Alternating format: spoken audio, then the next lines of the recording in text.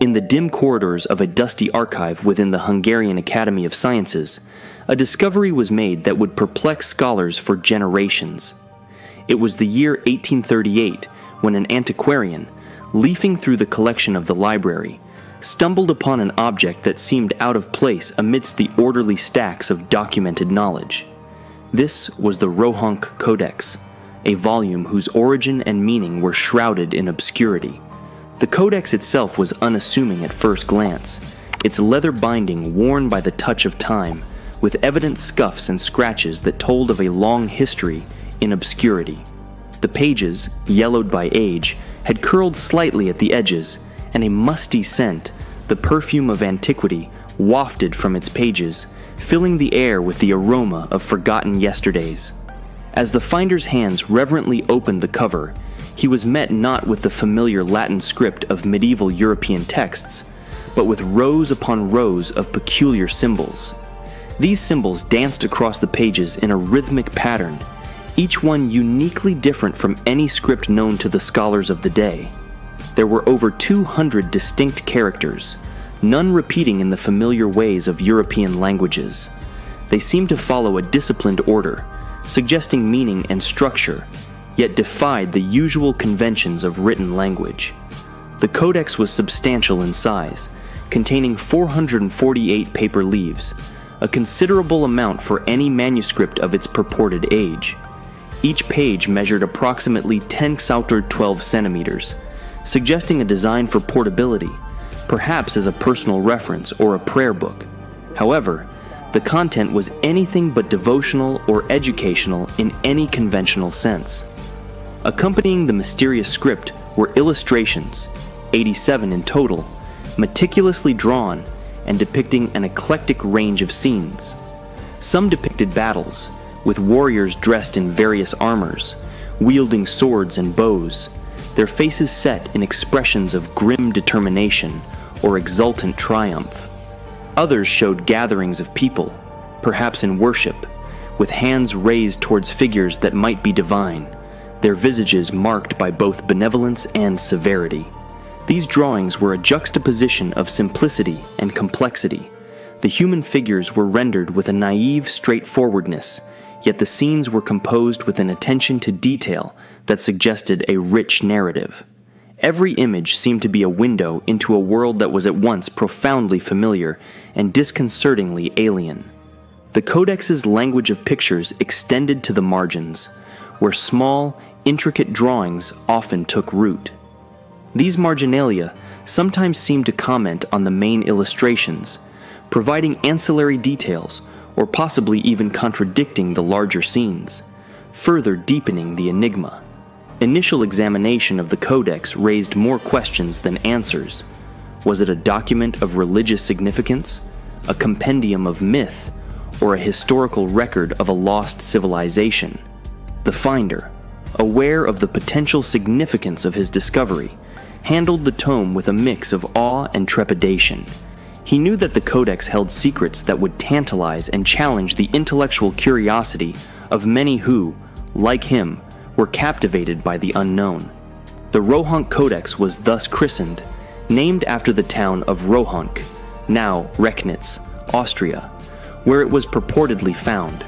Its discovery set off a wave of scholarly excitement, as it promised the allure of an academic treasure hunt.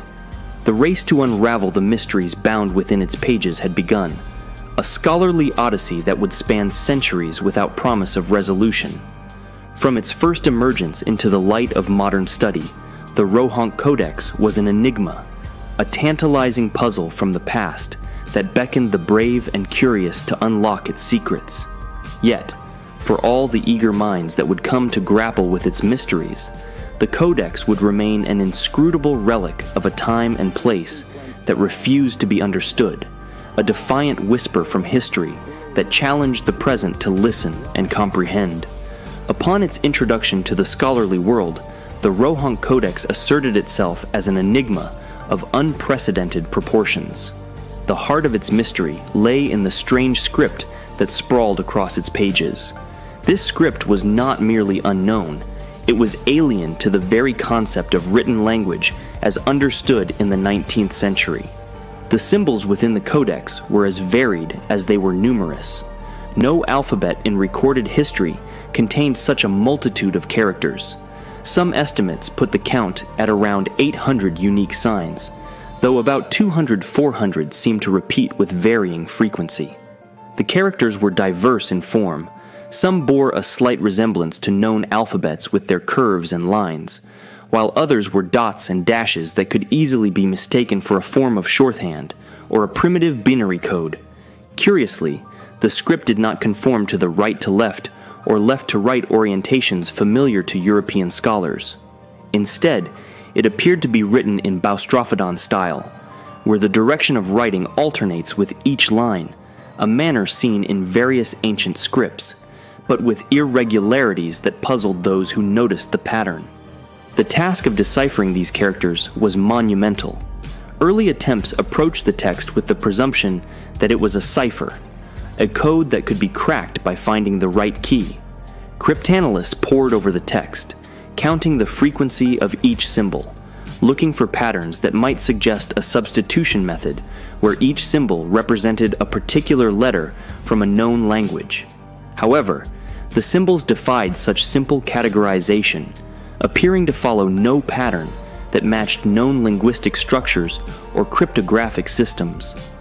Some characters appeared isolated, like islands of meaning unto themselves, while others seemed bound to their neighbors, suggesting an interdependence that hinted at a syllabary or logographic system where characters might represent sounds or entire words. Yet, the distribution of these symbols did not match any known phonetic or semantic systems. The text seemed consistent within itself, with definite recurring patterns and structures, implying it was not random gibberish, but a form of complex communication. The presence of diacritical marks, dots, and dashes, above and below the primary symbols, complicated matters further. In some languages, such marks are used to denote vowel sounds or to alter consonant values. Yet, their application in the ROHONC Codex was erratic and seemed to follow no discernible rules related to the modification of sounds or meaning. The cryptic script of the ROHONC Codex tantalized linguists and codebreakers alike with its intricacies. Scholars developed databases of the characters, painstakingly recording their every occurrence and context, hoping to discern patterns or repetitions that might yield a clue to their meaning. Digital analysis and computer algorithms, which were far beyond the capabilities of the Codex's initial examiners, eventually came to be applied to this linguistic labyrinth, searching for statistical anomalies and structural regularities. Yet, despite these efforts, the script remained resistant to interpretation. Each attempted translation confronted the scholar with a linguistic paradox, a text that seemed coherent and systematic, yet refused to align with any known language or cipher. The characters of the ROHONC Codex were a testament to the complexity of human communication and the possibility of a language that existed outside the scope of documented history, a language that, if deciphered, might reveal a narrative as profound as it was enigmatic.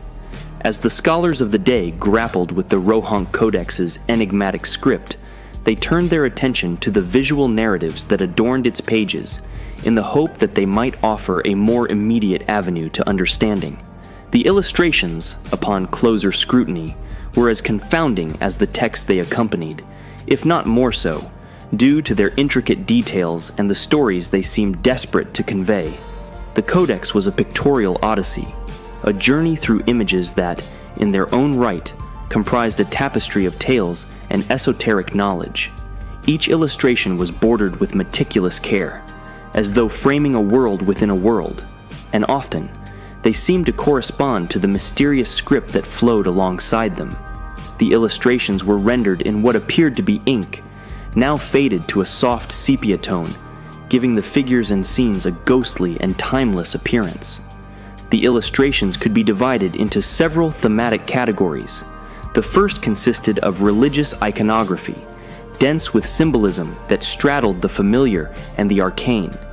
There were scenes that one might associate with Christian imagery, figures resembling Christ, Mary, and various saints, alongside others that seemed to draw on pagan or even Eastern orthodoxies. For instance, one page depicted a crucifixion, yet the setting was unfamiliar, lacking the usual biblical context, and was instead surrounded by a series of smaller images, whose relation to the central event was unclear. Another category presented sequences of military engagements. Armored knights clashed with a determined enemy, their armor evoking no singular time or place, but rather an amalgamation of styles spanning from the Byzantine to the medieval European. Archers released volleys of arrows beneath banners whose crests resisted identification. Siege engines, resembling neither the classical designs of Rome nor the later inventions of the Middle Ages, assaulted fortress walls that seemed impossibly tall and sturdy. A third category might be termed ritualistic. These images depicted groups of figures engaged in activities that suggested ceremonies or religious rites. Individuals were shown being baptized, others knelt in what might be prayer, before altars topped with objects unrecognizable in any known religious practice. In some scenes, figures processed in long lines, carrying staffs or icons that bore cryptic symbols, perhaps in pilgrimage or celebration. The figures within these scenes were diverse, their attire spanning a broad spectrum of cultures and epochs. In some illustrations, the clothing was suggestive of the Far East, in others, distinctly European, and in still others, utterly fantastical, as if the artist drew from a dream or vision rather than reality. Facial expressions were captured with a poignant intensity, eyes wide in fervor or solemnity, mouths open in what could be song, supplication, or agony. What was most striking about these illustrations was their sense of narrative progression. The images often followed a logical sequence, like a storyboard for an unwritten epic. The progression seemed to suggest a storyline or mythos that could potentially align with the script, if only one could be understood in the context of the other. Some scholars posited that the illustrations were the key to deciphering the text, visual cues that could unlock the language if interpreted correctly. Attempts to categorize the imagery based on known art historical periods were frustrated by anachronistic elements. Certain battle scenes, for example, featured weaponry and tactics from different eras in close juxtaposition. Scholars speculated that the Codex might document a conflated history, a synthesis of events and myths from disparate sources, or perhaps the illustrator was constrained only by the limits of imagination, not historical accuracy. The artistic style of the illustrations was another puzzle. The line work ranged from simplistic and almost childlike in its execution to pages where the detail was fine and deliberate, suggesting a well-practiced hand. Was this the work of multiple artists, or one whose style evolved or varied according to the subject matter? Ultimately, the illustrations of the ROHONC Codex presented a visual enigma as layered and complex as the cryptic script they accompanied. They beckoned viewers into a world of the Codex's creator's making, a world that straddled the realms of the divine, the historic, and the mythological. Each image was a piece of a narrative mosaic, waiting for the one who could piece them together and reveal the stories they were so eager to tell. As the ROHONC Codex sat in the hands of puzzled experts, its origins remained as inscrutable as its content. The provenance of the manuscript was a critical piece of the puzzle that could potentially shed light on the cryptic text and images. Without a clear lineage, the Codex was an orphan of history, its past as much a mystery as its meaning. The investigation into the Codex's background began with its first recorded owner, Count Gustav Batthyány, a Hungarian nobleman with a penchant for collecting books and manuscripts. It was under his auspices that the Codex was placed in the library of the Hungarian Academy of Sciences in 1838, and thus entered the annals of public record. However, the trail of ownership, and consequently, the story of its origins, grew cold beyond the Count's eclectic collection. Count Batthyány's library was extensive, and records were not meticulously kept regarding the acquisition of each piece, leaving scholars to speculate. There was no clear indication of where the Count had obtained the codex, or from whom. The Count himself had passed away, leaving no notes or letters that might divulge the codex's history. It was as if the manuscript had materialized out of thin air into his collection, a treasure chest with no key. To deepen the historical roots of the codex, researchers pored over the Count's correspondences, the acquisition logs of his library, and any transactions that could provide a breadcrumb trail. They interviewed individuals who had been associated with the Count's estate, hoping for recollections or records that had escaped formal documentation. Yet, all these efforts yielded little more than vague allusions to old manuscripts and rare finds, nothing that spoke of the ROHONC Codex directly. One theory suggested that the codex may have been brought from India, as the Count had in his possession several Eastern artifacts. However, the language and imagery did not align well with any known South Asian scripts or iconography. Another hypothesis proposed that it had been unearthed in the ruins of a medieval European castle, perhaps hidden away during a time of conflict or persecution. But again, there was no concrete evidence to support this, only romantic conjecture. The material analysis of the codex offered a sliver of insight into its age. The paper and ink underwent a series of tests, including radiocarbon dating, which suggested that the manuscript was created sometime in the 16th or 17th century. However, even this information was received with caution, as the testing process had its limitations and margins of error. Watermarks on the paper provided another tantalizing clue. They resembled those known to be used in the Venetian Republic in the 1500s, implying a possible connection to Italy, or at least to the trade routes that Venice was central to during the Renaissance. Scholars debated the implications of this find. Was the codex the product of an Italian scribe, or had the paper simply made its way eastward, to be used by an unknown author in a different land? Forensic linguists and historians attempted to correlate the script and illustrations with known cultures and languages of the proposed era, scanning records for any mention of similar artifacts. They delved into the murky waters of lost languages, secret societies, and heretical texts, searching for parallels in the esoteric and often clandestine literature of the time. The origins of the ROHONC Codex remained veiled in history's shadow, its creator and purpose obscured by the mists of time.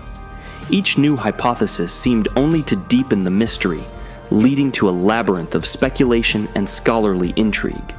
The Codex was not just a riddle written in an unknown script. It was an artifact devoid of context, a puzzle box lacking any apparent keyhole, and its origins were the first, most elusive piece that scholars desperately sought to find. In the absence of concrete evidence regarding the origins of the ROHONC Codex, researchers embarked on a quest to place the manuscript within the context of cultural history. The manuscript, with its peculiar script and confounding illustrations, seemed to be an amalgam of influences, potentially bridging diverse traditions and eras. This chapter in the Codex's story involves the scholarly effort to unravel the threads of culture woven into the fabric of the manuscript. Eager to map the Codex's place in history, researchers first sought to compare its illustrations with known art movements and historical events. The varied styles of armor and weaponry suggested a wide range of epochs, from the Dark Ages to the late Renaissance, while the religious iconography simultaneously echoed the Eastern Orthodox Church, Western Christianity, and even pagan imagery. There were figures with halos, akin to Christian saints, but there were also scenes reminiscent of pagan rituals and Eastern mysticism. These paradoxical elements gave rise to several theories. One proposed that the Codex might be a palimpsest of sorts, a composite of multiple texts that had been compiled and altered over time. Could it be that the Codex was a historical scrapbook, its pages once disparate documents that were later bound together? Yet, this theory struggled against the uniformity of the paper and ink, which suggested a single period of creation rather than a collection of fragments. Another theory explored the possibility that the Codex was the creation of a syncretic religious group, one that had merged aspects of various faiths and cultures into a cohesive belief system. The diversity in ceremonial depictions led some to imagine a secretive sect, perhaps one at the margins of medieval Christian orthodoxy, who sought to encode their practices in this manuscript. Scholars also pondered the implications of the military scenes. Some illustrations depicted sieges and battles that did not correspond to any recorded historical conflicts, featuring mixed martial elements drawn from different cultures and time periods.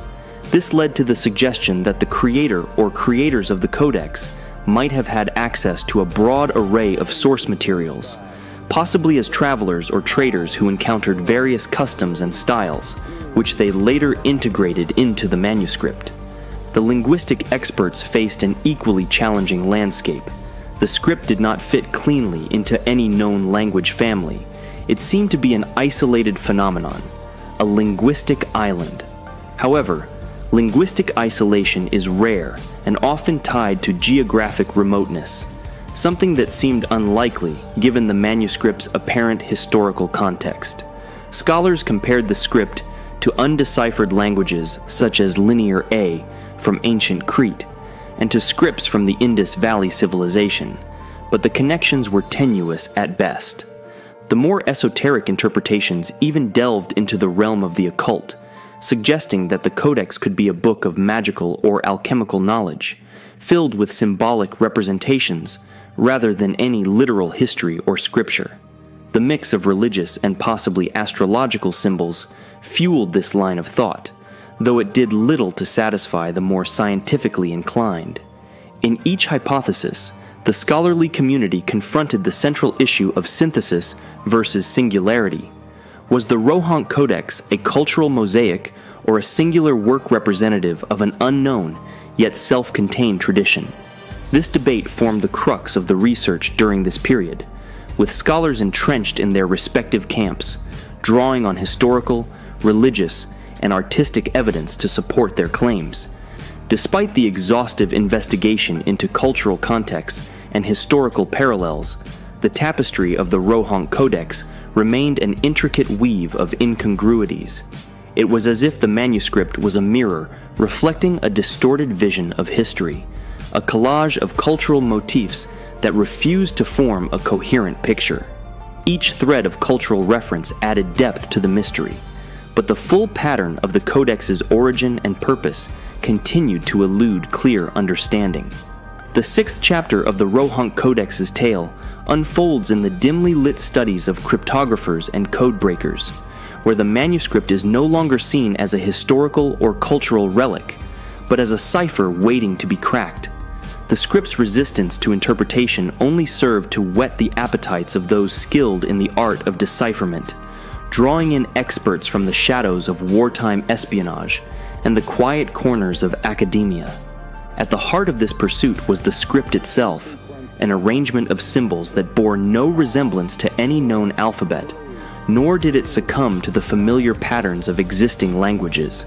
The cryptographer's approach to the Codex was methodical, beginning with the basic principles of pattern recognition and frequency analysis, the tools of their trade that had proven effective in breaking many coded messages throughout history. Frequency analysis typically identifies common letters and sequences in a language, providing a statistical entry point into understanding the system of the code. However, the ROHONC Codex confounded these efforts. The symbol's frequency did not match those of natural languages, where certain letters appear more commonly than others. Some speculated that the text could be an example of a perfect cipher, one in which each character occurs with equal frequency, rendering traditional frequency analysis moot. Others approached the Codex from the angle of steganography, the art of hiding information in plain sight. Was it possible that the real message of the Codex was concealed within what appeared to be innocuous text? The illustrations, too, were examined under this lens, with experts poring over each detail for hidden indicators or steganographic tells that might point to a concealed meaning. The cryptographers also considered the possibility of a null cipher, where much of the text is meaningless, included only to mask the true message hidden within specific symbols or patterns. They searched for acrostics, diagonal readings, and other complex forms of null ciphers that might have been used by the author to veil the true content. The enigma deepened as codebreakers delved into more esoteric forms of cryptography, including transposition ciphers, where the order of symbols is scrambled according to a specific system, and substitution ciphers, where symbols replace the letters of the alphabet one for one or in groups. Yet, none of the traditional methods used in these ciphers aligned with the baffling script of the Codex. The potential use of a visionaire cipher, a more sophisticated method of encryption that uses a keyword to dictate the letter substitution, was also explored. This would require a key for decipherment, a word or phrase that might be hidden within the Codex itself or lost to history. Cryptanalysts attempted to apply various words as keys, drawing from religious texts, historical figures, and geographic names that might be relevant, but to no avail. The diversity of symbols, some resembling natural forms, others purely abstract, suggested to some that the text might be a complex amalgam of different types of codes, perhaps layering multiple methods of encryption or using a polyalphabetic cipher, which employs multiple alphabets for substitution. If the manuscript were such a cryptographic chimera, it would present a puzzle of monumental difficulty. Despite the onslaught of cryptographic expertise, the script remained unyielding, a silent sentinel guarding its secrets with impeccable integrity. The cryptographers documented their methodologies, shared theories, and engaged in fervent debates about the nature of the code. But as each theory dissipated like mist against a relentless sun, the Codex's script endured, untranslated, unbroken, and as impenetrable as it had been upon its discovery. As the chapter closed, the cryptographers found themselves at a crossroads. Some began to question the authenticity of the manuscript, suggesting it might be an elaborate hoax, a pastiche designed to fool the beholder. Others remained undeterred, convinced that the Codex held a genuine message, encoded with a brilliance that time had yet to unravel. The quest for decipherment, replete with failures and frustrations, thus became an intellectual saga, drawing the curious and the brilliant into its orbit with the gravity of an unsolved riddle. The saga of the ROHONC Codex entered a new era with the advent of digital technology, and Chapter 7 chronicles the efforts of modern-day codebreakers armed with the latest in computational linguistics and pattern recognition software. These enthusiasts, not content with the traditional methods that had yielded little, turned to the burgeoning power of the computer, hoping that algorithms could succeed where human intuition had stalled. The first step in this digital foray was the meticulous digitization of the Codex's symbols, a laborious process of transforming each handwritten mark into a pixelated counterpart. This allowed for the application of computational analysis, which could process the vast amounts of data at speeds incomprehensible to human codebreakers. Each character was encoded into a database, tagged and tracked across the Codex's pages, mapping the frequency and distribution of symbols in ways previously impossible. Pattern recognition algorithms were unleashed upon these digital symbols, seeking statistical anomalies and correlations that might hint at underlying structures. These sophisticated programs could identify potential patterns and sequences that had eluded human eyes, testing thousands of hypotheses in the blink of an eye. They sifted through permutations of symbol groupings, exploring the possibility of complex code structures that might underpin the text. Neural networks, trained on known languages, attempted to learn the structure of the unknown script, looking for latent semantics in the string of symbols. This machine learning approach was akin to teaching a child a new language through exposure, allowing the neural network to develop its own internal representation of the script's logic. Yet, even these advanced systems struggled, stymied by the Codex's resistance to revealing any form of predictable grammar or syntax. one promising avenue emerged from the field of image analysis. Computer vision techniques were applied to the codex's illustrations, analyzing the visual elements for clues that might correlate with the mysterious text. Digital enhancement revealed details that were not immediately visible to the naked eye: subtle lines, variations in ink density, and patterns that seemed to echo the rhythms of the text. Could there be a hidden connection between image and script, a sort of steganographic key embedded within the artwork? The codebreakers also explored the realm of cryptanalysis software, which could rapidly test various cipher keys and decode strategies, applying brute force to the problem in a way that was impractical for human counterparts. The software cycled through classical ciphers, mono and polyalphabetic substitutions, transpositions, and even attempted to parse the script as if it were an encoded version of a known language. Despite these technological advances, the cryptographers encountered the same frustrating barriers. The codex did not yield to brute force attacks, nor did it succumb to the pattern-finding prowess of artificial intelligence. Each new approach, each algorithmic test, seemed only to deepen the enigma. The software could identify what was statistically improbable or divergent, but it could not imbue these findings with meaning. The absence of a known comparable language made the task of decoding the codex akin to searching for a hidden door in a smooth wall with no seams. The chapter ends on a reflective note, contemplating the implications of the digital stalemate. Was the ROHONC Codex genuinely an encoded text, or was its inscrutability a function of its authenticity as an elaborate hoax? The computational efforts, despite their sophistication, had to contend with the possibility that the codex was a linguistic outlier, a text without kin or key. The efforts of modern cryptographers had not been in vain, however, for they had expanded the boundaries of cryptanalysis and computational linguistics, forging tools and techniques that could one day crack other codes, if not the ROHONC Codex itself. As computational efforts failed to unlock the secrets of the ROHONC Codex, the quest for understanding shifted back to more traditional scholarly methods. Chapter 8 examines the myriad of origin theories proposed by linguists, historians, conspiracy theorists, and even amateur sleuths, each contributing to a tapestry of speculation and scholarly debate. The initial forays into the Codex's provenance were driven by linguistic comparisons. Scholars pored over the text, attempting to align its characters with known alphabets.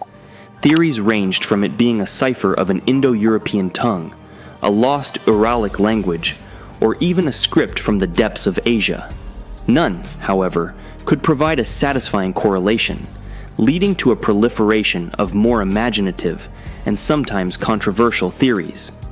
One such hypothesis suggested the Codex was the work of a secret society, perhaps the Knights Templar or the Cathars, who, facing persecution, might have encoded their sacred texts in a script only they could decipher. The esoteric symbols in the illustrations lent some credence to this idea, as they resonated with the iconography associated with secret rites and hidden knowledge. However, evidence of direct links between such groups and the Codex was circumstantial at best.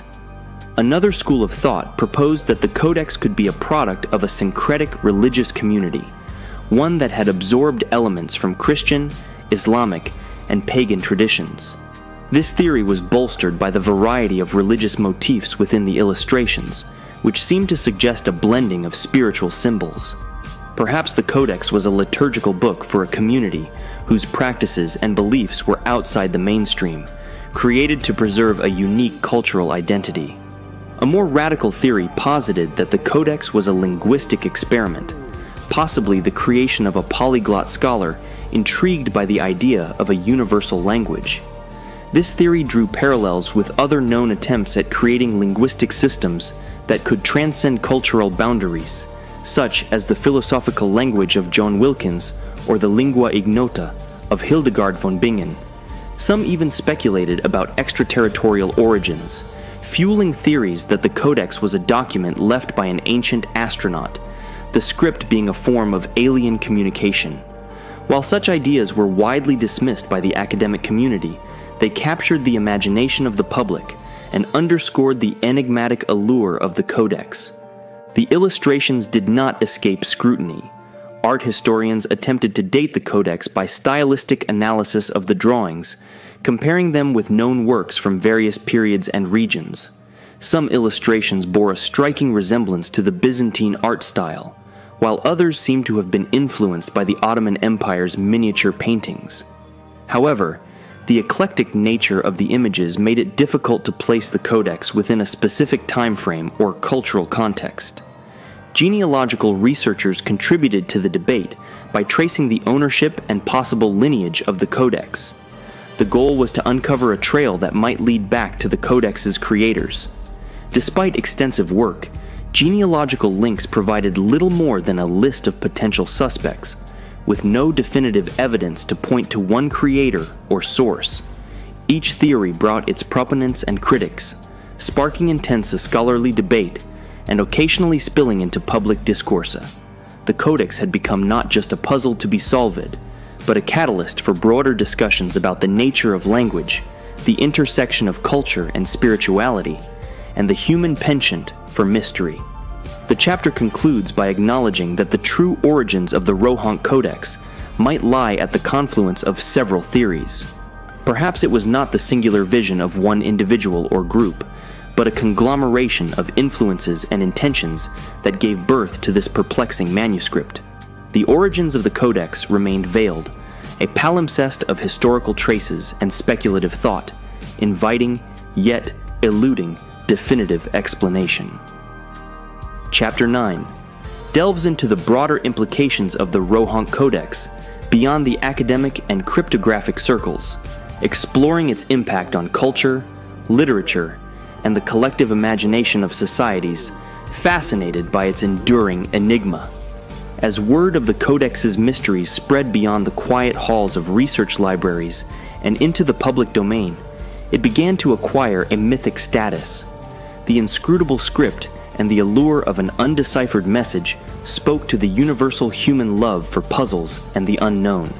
This enigma appealed not just to scholars and cryptanalysts, but also to artists, writers, and conspiracy theorists who drew inspiration from its silent symbols. The Codex became a muse to the literary world, featuring in novels and stories where it was often cast as a key to unlocking ancient wisdom or as a harbinger of esoteric truths. It found its way into the plots of mystery and adventure genres, where protagonists would grapple with the cryptic pages in search of treasure, knowledge, or power.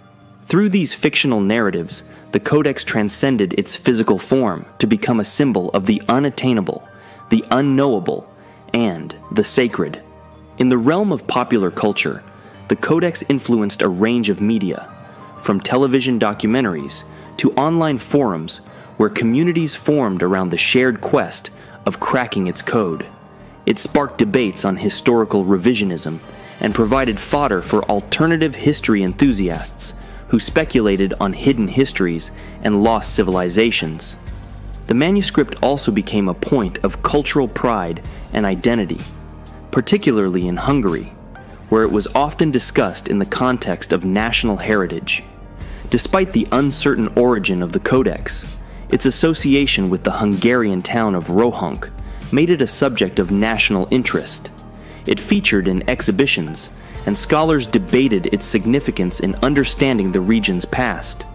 In academic circles, the Codex prompted interdisciplinary dialogue across fields such as semiotics, the study of signs and symbols, and the philosophy of language.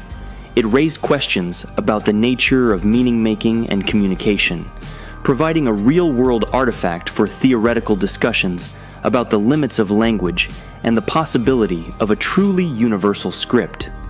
Art historians and anthropologists also grappled with the cultural implications of the Codex. The diverse array of religious and cultural symbols within its pages offered a unique, albeit puzzling, window into the cross-cultural exchanges that might have occurred at the time of its creation. The Codex was not just a manuscript, but a canvas that possibly reflected the intermingling of different traditions and beliefs. Moreover, The Codex became a subject of study in the psychology of perception and belief. The fervor with which some pursued esoteric explanations for the Codex's origin, despite a lack of empirical evidence, provided insights into how myths and legends can shape our interpretation of historical artifacts. It also demonstrated the cognitive biases at play when individuals are presented with ambiguous stimuli, how easily the mind can be swayed by the desire to find patterns and meanings, even where none may exist. The chapter concludes by contemplating the paradox of the ROHONC Codex's legacy. As an object of fascination and study, it has enriched the cultural landscape in ways its creator, whether hoaxer, genius, or mere scribe, could never have anticipated. The Codex's true significance may lie not in the content it conceals, but in the conversations it has sparked, the imagination it has fueled, and the community it has created around the enduring allure of the unknown. Its greatest message, perhaps, is one that transcends language, the reminder that mystery itself can be a profound source of inspiration and wonder. The final chapter of our exploration into the ROHONC Codex contemplates the path forward, looking at the intersection of emerging technologies, the enduring quest for understanding, and the philosophical implications of the manuscript's mystery. The dawn of quantum computing and advances in artificial intelligence hold promise for new attempts at deciphering the Codex. The potential of quantum algorithms lies in their ability to perform complex calculations at unprecedented speeds, possibly identifying patterns and cryptographic keys that are currently beyond our grasp. AI, evolving in its capability to understand and translate languages, could one day crack the code through deep learning models that surpass the pattern recognition abilities of any human or existing computer program. Researchers are cautiously optimistic that these technologies could bring us closer to a breakthrough. There is also the burgeoning field of digital humanities, which marries the rigors of traditional scholarship with the analytical prowess of modern computing. By creating more sophisticated models of the Codex's script and iconography, and by cross-referencing these against a growing database of ancient texts and artworks, digital humanists could uncover new connections that have hitherto remained elusive. In parallel with technological advancements, the chapter discusses how the mystery of the Codex touches upon deeper philosophical questions. It asks us to consider the nature of knowledge. What does it mean to understand a text? Is comprehension merely the translation of symbols into a familiar language, or does it require a deeper cultural and historical context? The Codex challenges us to think about the limits of interpretation and the role that mystery plays in the human experience. Furthermore, the Codex invites reflection on the purpose of communication. In a world where information is often conveyed with efficiency and clarity as the highest virtues, the Codex is a stark contrast, a text that resists easy consumption, that cannot be skimmed, tweeted, or reduced to a soundbite. It serves as a reminder of the times when information was precious, and understanding came through slow and deliberate contemplation. As the chapter moves towards its conclusion, it addresses the ethical considerations of solving the Codex. What responsibility do we have to preserve the mystery as part of our cultural heritage? For some, the Codex has become a symbol of the unknown that should be preserved as a challenge to future generations. For others, the potential historical insights locked within its pages are too valuable to be left undiscovered. This tension between knowing and not knowing is emblematic of our relationship with the past and the unknown. The chapter ends on a note of hopeful speculation.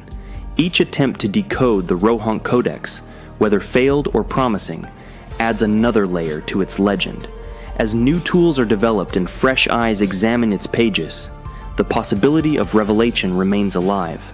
The Codex continues to be a touchstone for collective curiosity, a puzzle that invites each successive generation to the intellectual chase.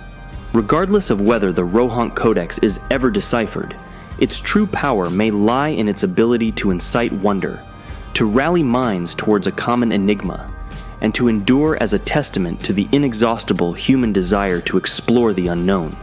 It stands as an enigmatic monument to the past and a beacon for the future, a mystery that continues to unfold with the passage of time. Thank you everyone for watching this wonderful video. If you did enjoy, once again, please make sure to hit the like button. Let me know in the comment section how you did enjoy the story, and I will see you in the next mystery video. Peace.